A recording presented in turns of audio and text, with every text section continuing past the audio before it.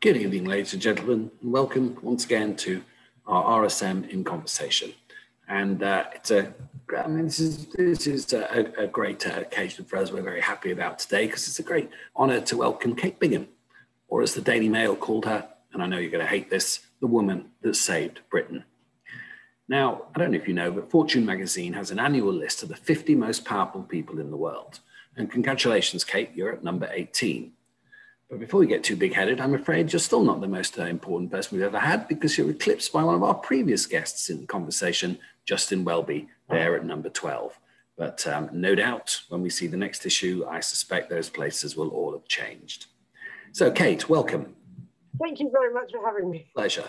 Now, just before, your life changed in many ways on May the 6th of last year when you took a call from Matt Hancock. But let's just start before that call and let's just kind of get a bit of a picture of what it is that you do for a living. Now, you're the managing partner of something called SV Health Investors, which is a venture capitalist firm. And first of all, what does SV stand for, by the way? It stood for Schroeder Ventures.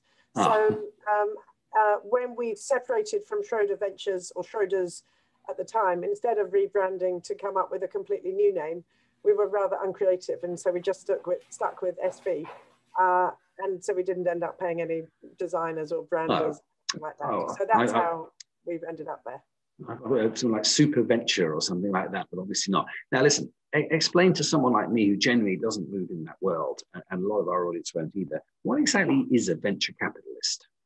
The venture capitalist is an investor, which is the almost the highest element of finance, so that we will take greater risks than most investors in return for higher ultimate potential returns. So what I do is basically turn new scientific insights and what we call translate them. So turn those new understanding about biological mechanisms or drivers of disease, turn those into drugs that we can then treat patients whose diseases are being driven by that particular mechanism.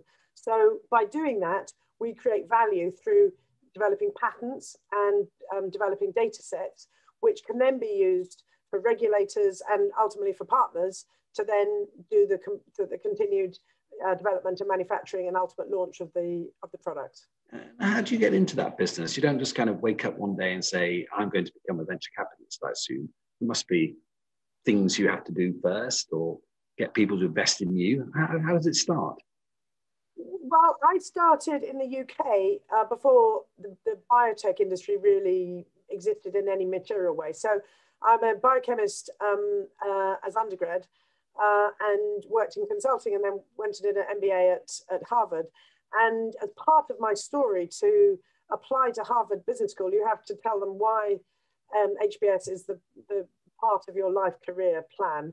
And my essay that I wrote was all about being placed in the heartland of the most vibrant biotech sector as it was and still is in the late 80s.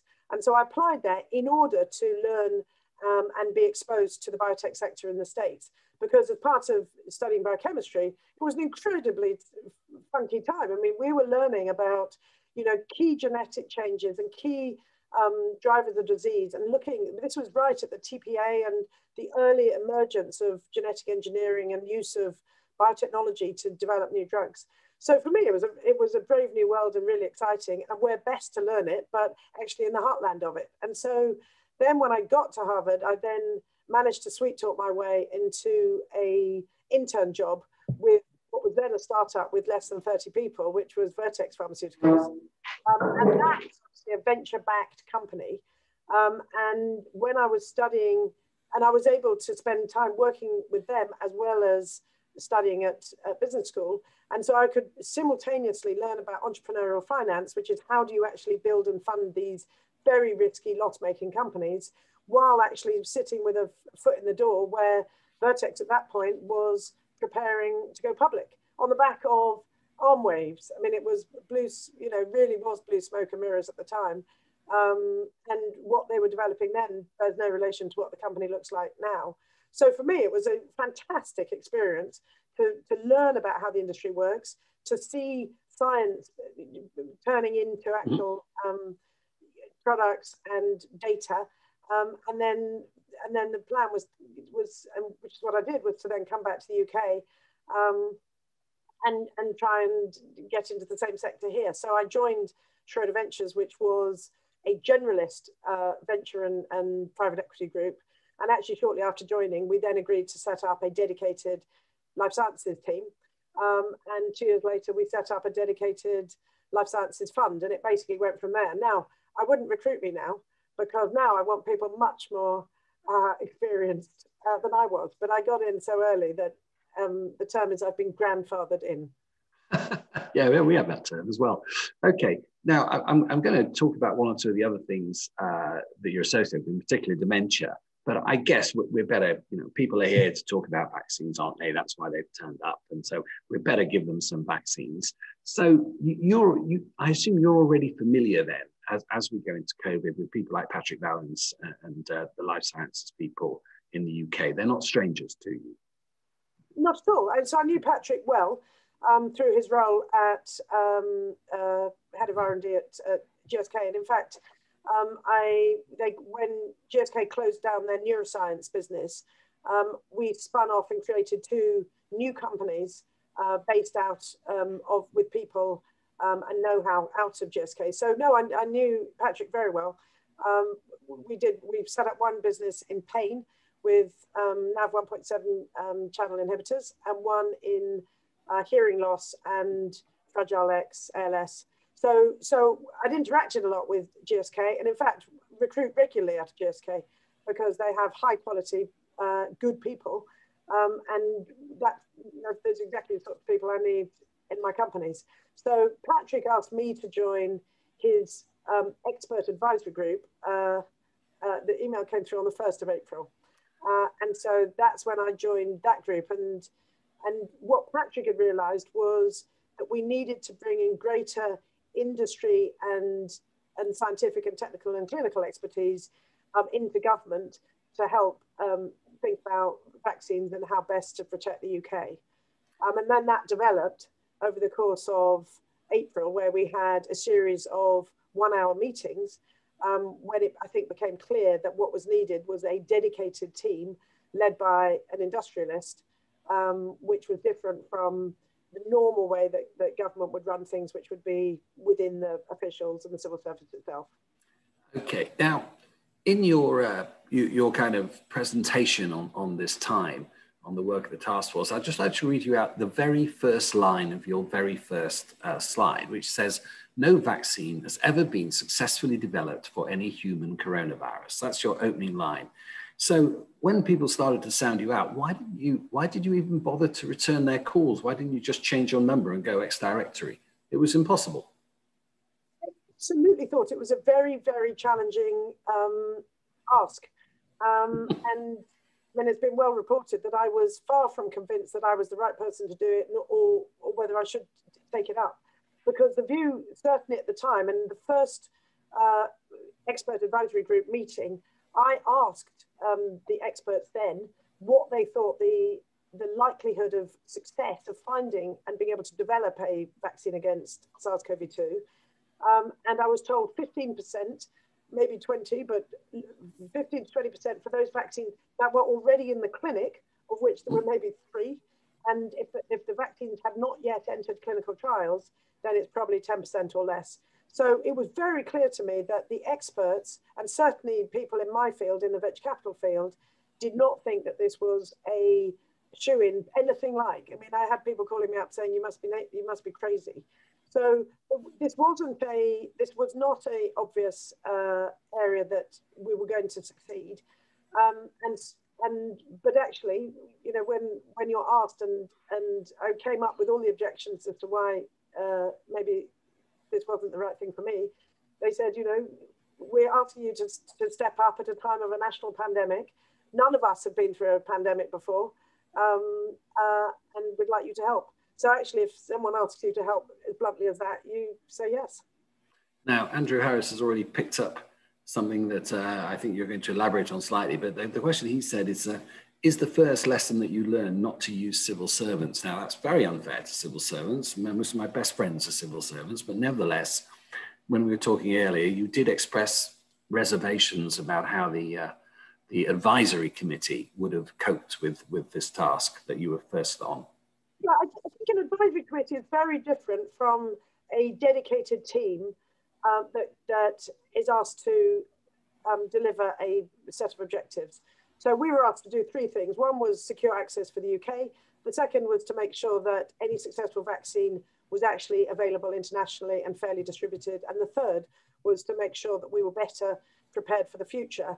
And the answer, Andrew, is that we could not have done it without the civil service. The real spectacular thing about the Vaccine Taskforce is we were able to take the best out of industry specialists and embed them with government experts.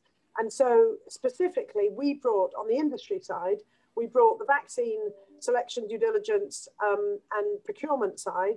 We brought manufacturing and scale up expertise, and we brought all the sort of the industrial planning for how can we be better prepared in the future, as well as the clinical regulatory skills. And then government side brought incredibly experienced project management and project delivery. Again, of course, we relied heavily on the government's NIHR clinical trials, testing and regulation through with MHRA. All the international work was done through Tim Colley, who's exceptional, a former diplomat working with all his counterparts around the world. And the commercial negotiations is there for all to see because it's been actively dissected in the press. And again, it's been shown time and time again that the negotiations that were led by Maddie McTurnan were absolutely world-class and put the UK in a very strong position. So I think it's the combination of both that worked so well. Neither side could have done it without the other. Okay, so you get the call on, was it May the 6th, May the 7th, something like that, from Matt and then from the Prime Minister, and you're off. So what's the first task? The first task for me was to actually understand the scope of what was being asked for. And so actually, even in the conversation I had with the Prime Minister was about the scale of the task and the expectation management, because this is not about buying PPE and these commodity products and just making sure you get the right order in quickly enough. I was very, very anxious to make sure that the politicians really understood that this was an uphill struggle and we were going to highly likely to lose money, but that if we didn't make those risky investments in vaccines that we didn't yet know whether or not they would work, we could be sure that we wouldn't get any vaccines. So setting the expectations was probably my number one goal, which I was like a broken record. So every single conversation I had was prefaced with, this is very difficult, we're going to lose money, we have to make some risky bets. So the first thing I did, obviously, was to start putting the team together. And again, the government told me, we are giving you this gentleman, Nick Elliott, to come and work with you, who will be your senior reporting owner or responsible owner. So he's basically the chief person within representing the government who is responsible for actually making sure that contracts are signed. So I don't sign anything. I don't have no spending authority. Is he the bomb disposal officer, by the way? He's the bomb disposal. So he should have good nerves. Exactly what you want. So someone with nerves of steel, nothing will ever rattle him, hugely experienced, very pragmatic. This was chump change compared with what he'd been doing with, defence procurement. And so again, so Nick and we were the first two to basically put together, and we live almost next door to each other. So I showed up on my bike, he was in his running gear, and we went for a walk around Queen's Park together and just mapped it out and said, this is what we need to do. And so basically he went down the road of figuring out who were the key people he wanted to bring in from the civil service side. And I went through on the industrial side to basically figure out those experts that I needed. And that came together really well. And not surprisingly, we each chose people with whom we'd worked before, because the real message from the Prime Minister had been speed. And this is not about getting perfect vaccines. It was very much we need speed over perfection. And you know, every day you take, we will have more people dying. So that was really quite straightforward. And so I've got the team in place within a week or two. I mean, really quite quickly. And then within the actual vaccine diligence team, we then needed to pull in a whole bunch of real specialists who could then do the deep diligence on the different vaccines to help us do the triage, look at the funnel, and then try and prioritize. So the team was very critical, which we ran in parallel with developing the strategy and then telling really sharing what we thought we were going to be able to deliver and when. And I think that worked all quite well, actually. I mean, looking at the things you've been writing, I mean, one of the early entries you had, and I just want to read this out so people understand it. It says, LOI to acquire veterinary plants and secure fill-finish capacity. Now, I've worked out LOI's letter of intent. I've no idea what the rest means, but it's in something like week 2. Now, I think this means you decided to buy a factory, you know, as one does. Is that how it just works? I mean, you said, right, we need a factory, go and find one.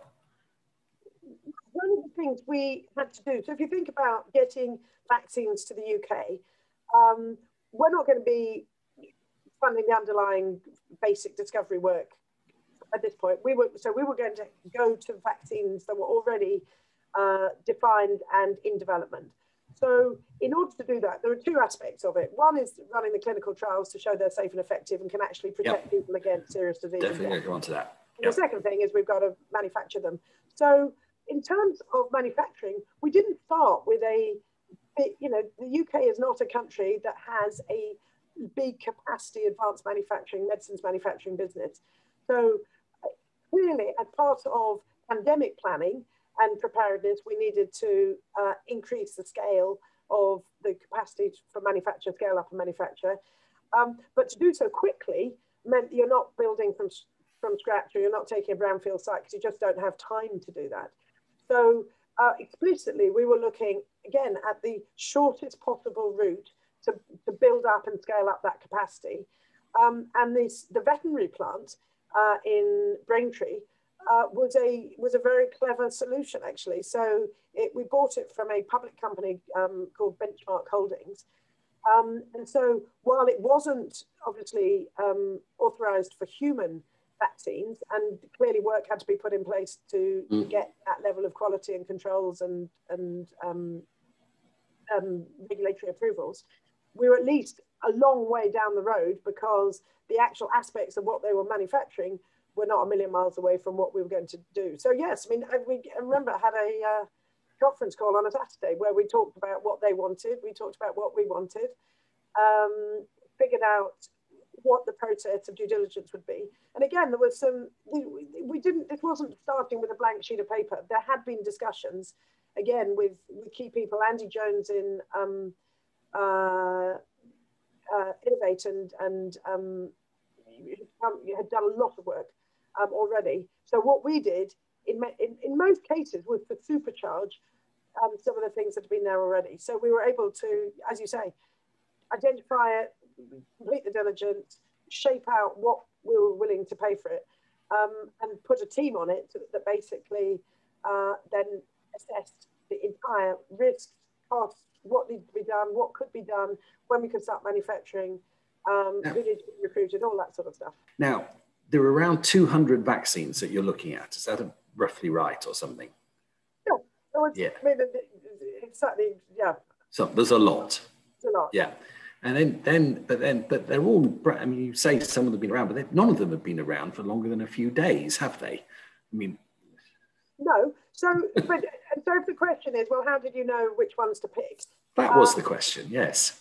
It was, again, not rocket science.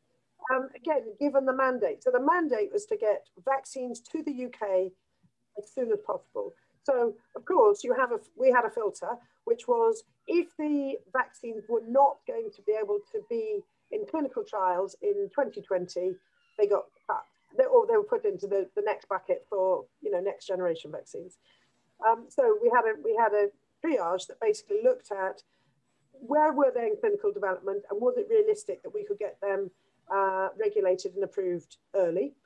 Could we be convinced that they could scale up such that they could not only manufacture population level scales, but also get those vaccines delivered or manufactured in the UK? So again, we didn't have a requirement that these vaccines had to be made in the UK. We just needed to be convinced that they could be delivered to the UK. So the key early decision we made was it BioNTech, who were partnered with Pfizer, or did we go with Moderna, or did we do both? And if so, how do we do that? And based on the diligence, it was really clear that BioNTech was much more likely to be able to deliver us substantial doses well before Moderna. And Moderna, not unreasonably, focused their resources on building up and scaling up their US manufacturing ahead of Europe. And that's what our diligence revealed. So we had the manufacturing scale up and delivery as a key criteria. And then of course we looked at what was the probability of success of these vaccines ultimately getting approved. And clearly the most advanced vaccines, which is the adenoviral vaccines and the mRNA vaccines, had not been approved before by regulators, so that we had no track record of how these vaccines perform, how durable the immune responses are, how safe they are, yet they were the most advanced vaccines. And so then we bookended our portfolio with the much less sexy vaccines, so that the protein antigen based vaccines and the inactivated whole viral based vaccines, which were slower to develop and behind in terms of clinical trials and going to come online at least 6 months later than the early vaccines. Right. We felt that those would be the bookends. So if the early hairy scary vaccines failed, we'd at least be able to default back to the sort of tried and tested, sort of well-known formats. So that's how we did it. And of course, then we added things like, did management, did they have a track record of launching vaccines? Did they understand what the regulatory requirements were for the UK and so on? So we had a long list of requirements that enabled us to triage down to about 20, I think. And then we did do deep due diligence on probably double what we ended up, more than double what we ended up prioritizing. Now, Camilla Kalaka has asked a rather good question that hadn't occurred to me, but is this normal in vaccine development? Does venture capital get involved in vaccine development, or was this completely terra nova? It was news to me because I'd not done any prophylactic investments before. Right. Other VCs will have done prophylactic vaccines. There was a company called Intercell, and so in Europe, and so there will be, and there were there's VCs invested in Valneva. But generally, it's not been a big area for venture capital investment, in part because you typically will have single government payers, so that will put a cap on pricing, and you're not getting the same level of pricing as you would for, life-saving cancer treatment. And you've got to run very large trials with a very high safety threshold. So actually, the risk reward is less attractive than going for diseases where you can literally save people's lives who are very sick, where the cost benefit and the potential value that you create for patients is very material. So it's not been a big area of venture capital, but still the nature of what we do is the same. So you're looking at preclinical data, you're looking at the safety data, you're looking at the clinical plans and the manufacturing and the regulatory path. And so you have a team that actually understands and can execute. So all the different building blocks are the same, even if the ultimate product is different. Okay. Now then, what happens? Do they come, when they hear that, the UK's got a task force, do they kind of immediately start inviting you out for dinner or getting the phone? Or do you go to them? How's the connections made, particularly with as you said, the hairy, scary vaccines and great word. How does that work? Smile and dial. So that we, for most cases, either had the mobile phone numbers of the key people in our phones already, or we were one step away from it. So no, we absolutely went to them. And right. We recognized that, because the first thing we did was to ask JCVI So the Joint Committee of Vaccination and Yep. Immunisation, so the vaccine experts advising the government how many vaccines we should buy. Because again, that's not our call to say who should be vaccinated, that's the call of the experts. So we asked them, and they said, even then, right way back, that their priority groups were basically what ended up as the groups 1 through 9. So all adults over the age of 50, plus all adults with severe underlying disease. So that, again, the numbers of population is about 30 million for the UK. So that was the sort of the unit that we were working for. And so actually, if you think about it, the UK, even if we've got a relationship, trying to get a vaccine company to pay attention to us, and we say we'd like vaccines for 30 million people, and then they've got European Union that says we'd like vaccines for 450 million people. We were very, very conscious that we were the little player and could be a distraction. And so we very, very deliberately put together a strategy to say, what can we do to make ourselves attractive so that the vaccine companies will want to work with us and won't just disregard us as being a bit player. And so that's where the whole manufacturing and clinical support really came to its... Just elaborate that a bit, Kate. So I take the point completely. You've got the EU bloc, huge markets, etc. What was it that made us attractive? Because, our stock in Europe isn't high at the moment. And as you said, we don't have a big manufacturing capacity. So what was it that made their eyes light up and say, no, we're going to go with the Brits? Oh, yeah, to begin with, it's not either or. No, true, fair point. But again, with our mandate for speed, we were very keen to make sure we got to the front of the queue. So the first thing we did was to say, we can help you deliver your clinical trials quickly. Now, again, we're not starting from a clean sheet of paper here.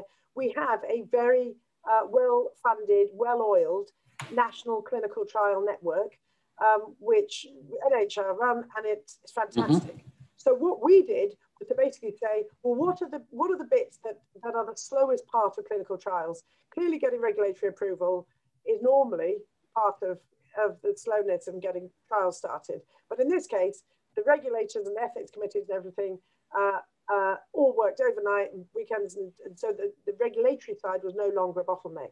So then the next slowest part of clinical trials is physically recruiting the people into the trials. So that's why we then set up this National Citizen Registry on the NHS website to enable anybody in the UK sitting at home, having a cup of tea, to say, what can we do to support the national fight back against the pandemic? And we gave them the opportunity to enroll on the website, to express interest, to be contacted about clinical trials. So this was not enrolling in clinical trials, but at least giving consent to be contacted about clinical trials. And we set out to do two things. One is we wanted to ensure that the people that we recruited into that NHS registry would be reflective of those people most at risk from the infection. So it had to include elderly, and it had to include at least a representation of Black, Asian and minority ethnic populations who were disproportionately affected. And where we ended up, and then the second aspect is it had to be big enough so that it would actually be meaningful to the vaccine companies. So we are now at a shade under 500,000 people enrolled in the NHS registry. I'm not aware that there's any other country that's got anything like this in the world. And over a third are over 60s. So we did achieve at least the elderly enrichment of that registry. We were much less successful with the Black and minority ethnic populations, where we were about 8%. Versus a UK demographic of about 14%. So we worked really hard on it, but that's where we've ended up, and obviously that's also reflective in the take-up of vaccines. So that was one thing, and by way of example, we started and finished the biggest ever vaccine study, which was a Novavax phase 3 study then, of 15,000 volunteers, before they even started the phase 3 study in the US. So just to give you a scale of how quickly that worked, it was fantastic. We ran running the Janssen study, the Valneva study, the AstraZeneca antibody study.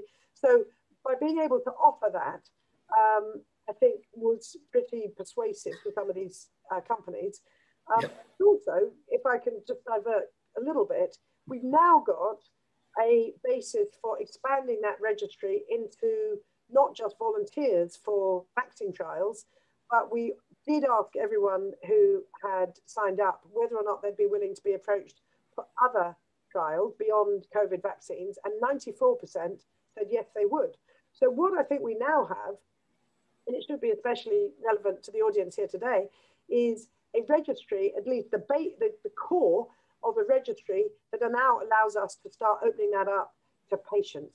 So it's my personal goal would be that anybody in the UK should be able to enroll in a registry, NHS registry, put in their clinical diagnosis, and then immediately say, these are the trials that you could be eligible for, as and when your doctors suggest that that's the right thing to do. So it's unquestionable that our ability to enroll and deliver those vaccines was a big attraction. Now that leads to thousands of questions, really. By the way, you're in the Novavax trial, aren't you? I am, and I've never been in the trial before, and it's been fantastic. You know, you get tested multiple times. Yep. I've also now had my 2 shots of Novavax vaccine, so I'm fully protected, which I'm delighted about. It's a very clever design, isn't it? And Claire Marks, who the chairman of the JNC and Royal College of Surgeons, who was on, she's also in that as well. She told us live a few weeks ago. So, but Kate, this isn't a new idea. I've written a book on randomized controlled trials, and I hope 500,000 people will buy that. But it isn't. People have tried this before. People have tried registries. They've tried volunteers, but nothing has got even close to what you did. Is it just because this was a national emergency and finally people get it, or was there something else? Well, I'm sure a national emergency was pretty helpful, and the good news is that we were able to, to explain that there will be no vaccines without clinical research. You can't put anything into people legally without it being approved by the regulator, the MHRA. So, we I don't know the detail of what's happened historically, but when we said we wanted to do this, the advice that we had, which was perfectly reasonable from the Department of Health and NIHR, which is the group that runs clinical trials, is we needed separate expertise and resource to actually launch this registry, because we needed to be able to tell people, A, it was there, and B, more importantly, let people know what it meant. Why would people sign up to registry? So they need to understand what the vaccines are, whether they're safe, how would they work, why should they do it, all of those things. And so the £670,000, which has been so widely reported, was actually used to launch this registry. And that meant, daytime TV and regional radio interviews, and going to some of the specific population interviews, going to different cohorts around the country. So that's how, and speaking to community leaders and speaking to patient advocates, lots of different tools that we used to try and get to the different communities we needed to, so that we could raise the registry. So it may be that past efforts was less focused and didn't have the resources to do that, but it has paid out. I mean, you're going over things very fast, because I think that's how you work, basically. But I just want to slow down for 1 second now, just to remind people that when was it, in November or something, you got a lot of stick from, quite a lot of quarters that you'd employed a boutique PR agency, which I think means small, doesn't it? Et cetera, et cetera. And I don't know quite what people thought you were doing with it, to kind of get you on the cover of Vogue or something. But just be clear, what was that money for? So the £670,000, which is a number that's been bandied around the press, was used to launch the NHS registry. Now, so it's not personal PR, and I have, as I said before, I've got no spending authority or contracting authority, nor should I. So all the actual contracts and spending, the crudely big decisions were made by the ministers, so the Secretaries of State for Health, Business, Treasury and Cabinet Office. And then the smaller sort of operational contracting decisions are made by the civil service. So my goal was, or role was basically to set the strategy, put the team in place, and then beat everyone over the head to make sure we did it. Okay. And so the spending was basically to make sure the registry happened. Because if you don't tell people about it, no one's going to sign up. And if people don't know what clinical trials are or why they are safe to join or how to join, they're not going to sign up. So there was an important sort of public communications message that needed to get out to tell, you know, the 70-year-old lady sitting at home scared to death about whether or not she can even go to the shops, why actually she should enroll in the clinical trials. And those are the people that we've had, which has been, again, fantastic. I know, I'm just kicking myself that, you know, to explain how clinical trials works, you didn't buy 500,000 copies of my book, which has only sold about 300. Other people are pointing out seriously, though, that there have been similar things. I mean, John Jewell's pointing out about Biobank, another success, but even that I can promise you, didn't take two months to get going. It took a lot longer. But we have done some things at scale, that's true. Now, okay. It's somewhat different because that didn't have sort of the same recall. No. So we needed to be able to bring people in. But yes, I mean, of course, the UK has been very good. I'm absolutely not suggesting we were doing this from a standing start. Yeah. Okay, now let's just talk a little bit about the money. Now, you talked about, you know, you were gambling, really. I mean, that's what you do, isn't it, in venture capital? But if everything had turned into coloured water and none of them had worked, how much money would we have lost? £900 million. Okay, well, that's straightforward. Okay. So that was part of the plan. And to say we're gambling suggests that we're putting it all on black, and that was not the plan. I mean, we had very, very detailed due diligence with real, absolute crack team of experts that went in, and frankly, the calls they made were the right ones. So I think. But you didn't know, though. I mean, I don't. Of course, I'm teasing you slightly, but nevertheless, I mean, when you there must have been sleepless nights whilst you're waiting for the results of the trials. There must have been. Well, if you think about it, there's different stages. So you've got the preclinical data, where you basically say, how do these vaccines perform in different forms of animal? And we had non-human primate challenge studies. And again, you can see, and that was published in the Lancet for Oxford in July, I think, where they were able to show, maybe a bit earlier, they were able to show that they didn't get full protection against infection, but they had very significant reduction in severe disease, and therefore turning something that could be a lethal disease back into a manageable disease. Janssen's non-human primate challenge showed complete protection against infection. So we had that sort of data that we could look at. We had all the safety data that had been done before. And then, of course, from July, we started getting the phase 1, phase 2 data. So this was the immunogenicity data, which was basically saying when these vaccines were given to people, to volunteers, what was the immune response to those vaccines? And we were able then to look at those. And so while those were very encouraging, what we didn't know is whether or not those immune responses were actually protective against either infection or severe disease. So we had sort of stepping stones as we went along.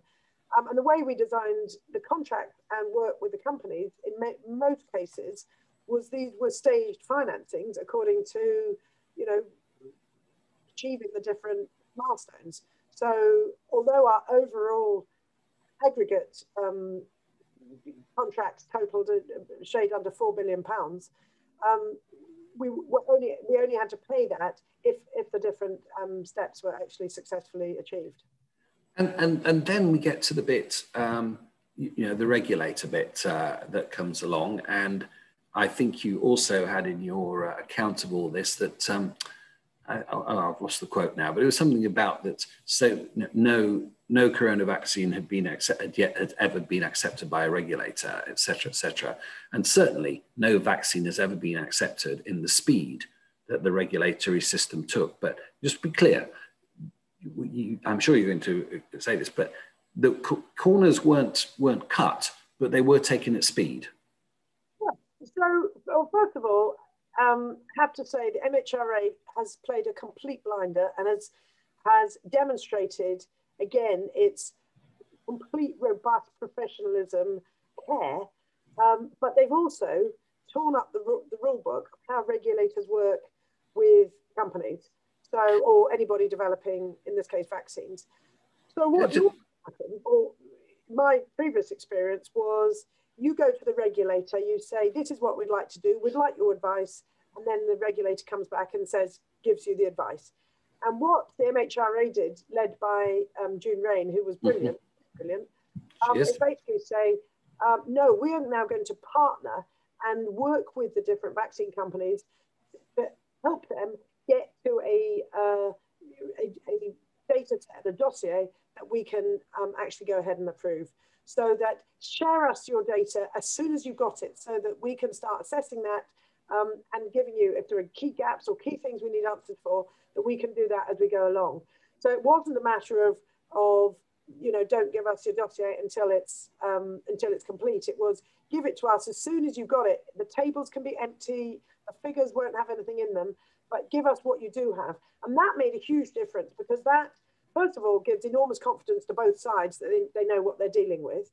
And second of all, it's not setting lines in the sand, which some of the other regulators said. So if you looked at the FDA, they had a very clear set of, these are the criteria below which we will not accept any vaccines submissions. And so, for example, they said, we will not accept vaccines with efficacy less than 50%, which is roughly what you get with a flu shot, or on average. And that, again, before we knew where these vaccines were, was a bit alarming, because the question was, if the vaccine was, say, 40% effective, would the regulators approve it or would they not, if there was no alternative? And my personal view is the regulators probably would accept it if it was safe and they could show a 40% efficacy, because 40% is better than zero. But the way the MHRA worked with the companies was very striking, and I think bodes incredibly well for the future, which is point one. And then the second thing is what the MHRA allowed, as other regulators did, was to then compress the clinical trials. So normally cash and funding and risk will determine how clinical trials are run. So you first do your phase 1 and you assess the safety of the vaccine.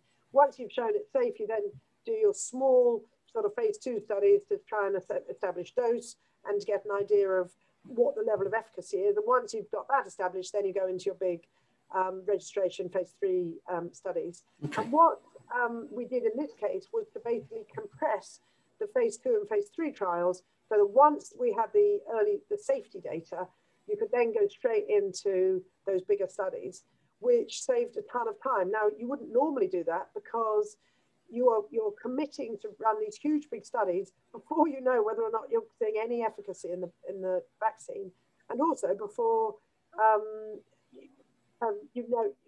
before you know anything. So it was incredibly effective, and it meant that without that, we would still be in clinical trials. And because of the compression, we've now got vaccines on the market, and I think it's a billion doses. Yeah. So a couple of questions. One a good question, actually, that I think Ian Harvey's asking about obviously there's the early, it's a business of the early press releases against the rather more staid way in which we get things into Lancet, New England Journal. Well, not me, but others do. Someone said, did that create some tension for you? The kind of the different way in which science presents data against a company doing so for other reasons. Was there any problems with that, or were you comfortable with the way that worked? You meaning sort of announcements through press release? Yes, basically. Yeah, I think it's a difficult question, actually, because of course, the best way to release clinical or any data is through peer-reviewed journals where you have experts kicking the tires and really challenging, you know, supplementary figure 2. And, you know, all of that, and having that properly done in the fullness of time. Nothing wrong with that. Exactly. Yeah. But in the case of a global pandemic, actually getting the data out and public and shared, I think did, in this case, trump the pure peer review. And so actually many companies have done a mixture of both. So they will submit their manuscripts and say, this has not yet been peer reviewed, but here it is so that people can have a look at it. And in due course, we will publish this in a peer reviewed journal and allow proper scrutiny. I don't think I've seen, certainly for the leading candidates, I don't think I've seen material changes from what was presented by press release versus what was ultimately published. But I think it's a completely valid debate. But I think the fact that it did come out, again, was very good, because I think by and large, the science journalists presented the data incredibly well. And the fact that you've got, you know, front pages of the Sun with, you know, statistical headlines, I mean, actually is very striking, and getting the whole concept of clinical research all in people's minds and risk benefit. That's, I think, incredibly good. And so I think the press release aspect of it worked very well. If this data was only ever released in, you know, the Lancet and New England Journal and so on, I think it would be less easy.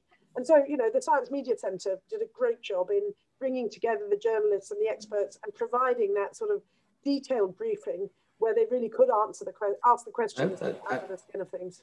No, absolutely right.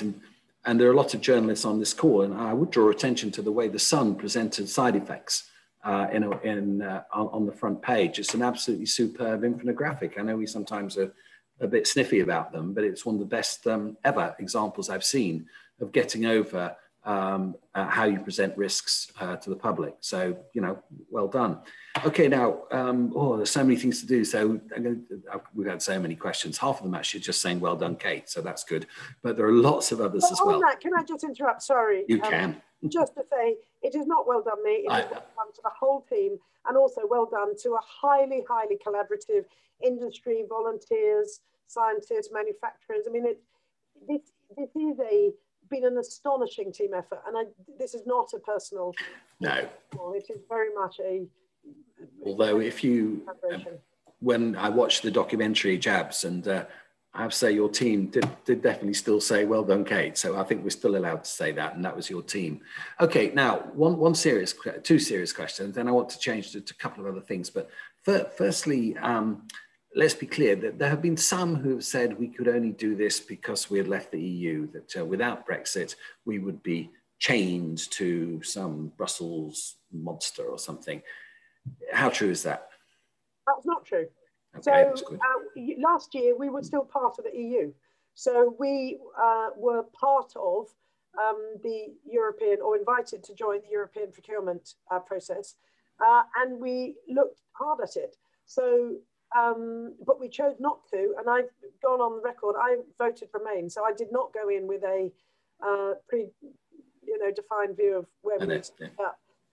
And I mean, unfortunately, the way the Commission structured it was, and I understand this, so they didn't like the Brits had opted out, but they made the conditions to us joining, being part of it, quite onerous, so that we had to abandon everything we'd done already, so the work with Oxford and AstraZeneca and the conversations that we'd already got started with the different vaccine companies. We would not have a seat at the table to negotiate or to be involved in procurement, and we would have no influence over what vaccine we received and when. So that didn't make it a very difficult decision not to participate, but it wasn't that we didn't have the opportunity to participate, because we did. I do, though, in the Europe's defence, it is very difficult to get 27 countries to agree. And so, of course, it was easier for a single country like the UK to actually be able to be nimble, pick up the phone, have the conversation, meet again on a Saturday, scope out the deal by Monday, and put a term sheet together by the following week. That is not nearly as easy if you've got 28 or 27 countries to have to get aligned. Yeah. Uh, you make a very good point there, and that was the second question which you've answered.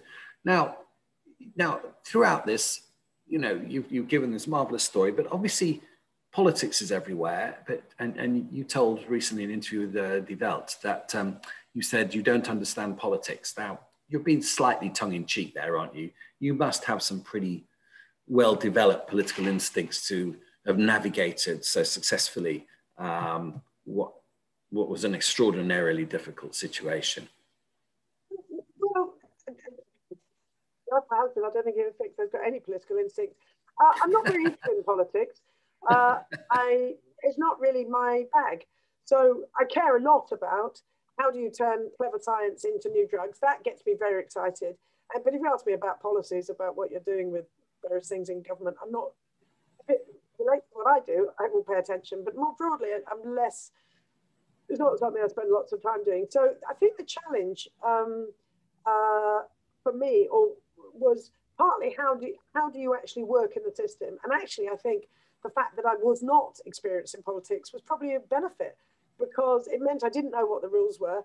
And I just went ahead and said, this is how I think things should happen. Whereas if I was a bit more clued up and knew that, well, you never do it that way, I might not have suggested we'll do it that way, because I would already have blocked off ways of working because of thinking that wasn't possible. So the first thing we asked for was a ring-fenced budget, so that we didn't have to fight over whose budget every contract we wanted to put in place would come out of. And that was something that took some time and was clearly pretty unusual, but we got that through. And that didn't mean we could spend the budget, but it meant at least we weren't arguing over which pot it was coming out of. And then we put together an investment committee, effectively, of, as I said, the 4 Secretaries of State. And that was highly unusual, because normally you'd go from department to department and it would all be done sequentially, and every set would be briefed and discussed and stuff. And we said, we don't have time for that, so that we will give you a very full, robust proposal for what we recommend you do, complete with contract, complete with everything. But we need a decision. And the decision can be no, or the decision can be yes, but we want you to change X, Y, Z, but we need a decision. We're not mucking around. And the fact is, again, the ministers played ball. And so we had plenty of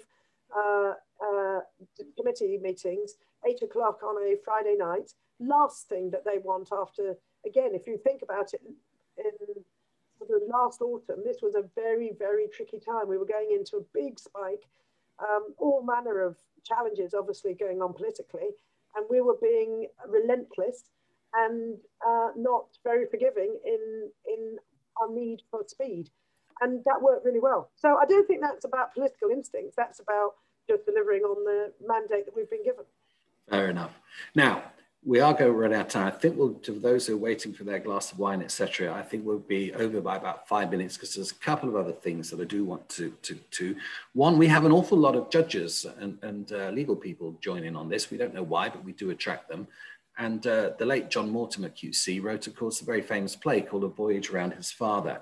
I want to just spend a couple of minutes having a voyage around your father, because I'm not sure that many of the people tuning in will actually know who your father was. So tell us.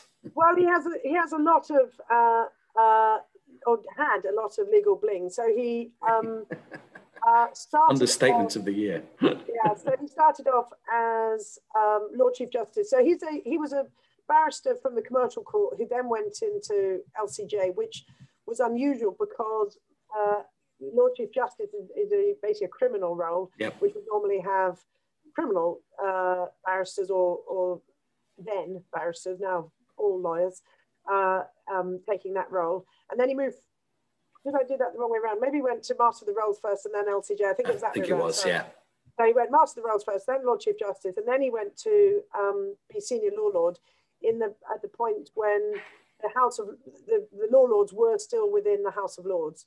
And so one of the key things he did then was to basically say the Law Lords should not be part of the House of Lords. They should be in their own court and create effectively the UK Supreme Court.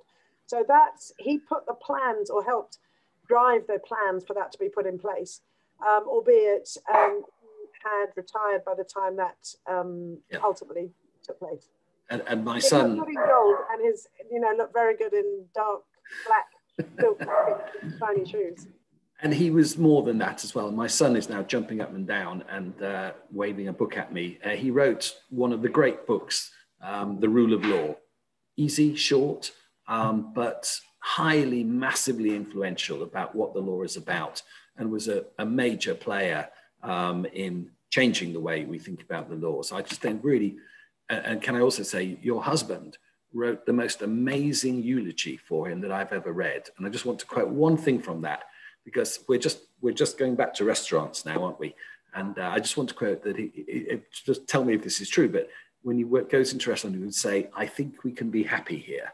Is that true? Yeah, it's completely true. I mean, Dad was very pragmatic and, wonderfully not austere. I mean, everyone thinks that judges are sort of removed from reality and very otherworldly. Dad was the opposite. He drinks almost as much tea as I do. And you're right, in how he writes, he would write longhand.